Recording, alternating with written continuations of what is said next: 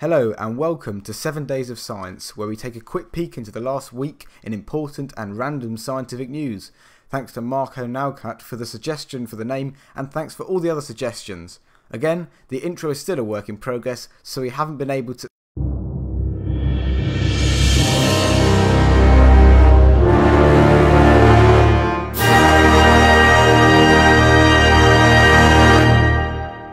Okay, fine, we'll just use this for the moment then. Let's jump straight into it. Early on this week, a preposterously wonderful scientific discovery was made, well, kind of. A huge colony of Adelie penguins has been found in Antarctica. Scientists were worrying about this species because apparently they just completely lost 1.5 million penguins. So it was of course up to a NASA satellite to point this out, thanks to the massive amount of bird droppings that it saw. This happened ages ago. The expedition just to check was sent in December of 2015, but it's only just now we're hearing about it. This is of course brilliant news for the Adelie penguin.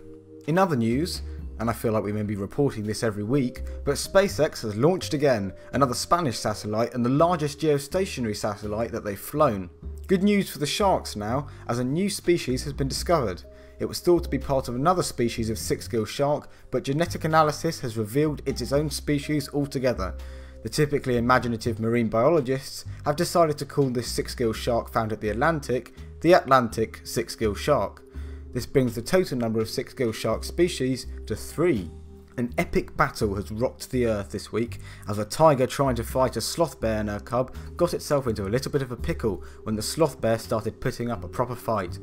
Because of the immensely thick hair of the sloth bear, the tiger was not able to get a proper grip that it needed to secure its dinner, and the sloth bear chased it away. So a bit of advice from the Benji Thomas channel: don't pick a fight with a sloth bear, whether it's dinner time or not.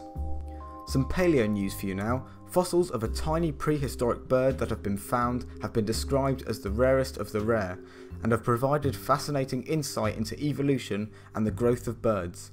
It's around 127 million years old and was around a month old when it died. This fossil itself was found a few years ago, but only now has it been properly studied. And to some more prehistoric bird news, it has been discovered that early Cretaceous ornithurine birds, the group that contains animals such as Hesperornis and Ichthyornis, as well as all of the current living birds, possessed salt glands. This had the function of expelling salt from the bodies of marine birds, and this was found through a hole in the skull where modern day birds have their salt glands. This is the oldest bird that has these kind of structures. And finally, in the UK, red squirrel numbers have been boosted thanks to their predator, the pine marten, which seems to be reducing the numbers of grey squirrels so that their red cousins can thrive. Both of these animals, the red squirrel and the pine marten, have been under close watch in the last few decades because of rapid decline in numbers and near extinction, so the boosting of numbers of both of these species is a double whammy of great animal news.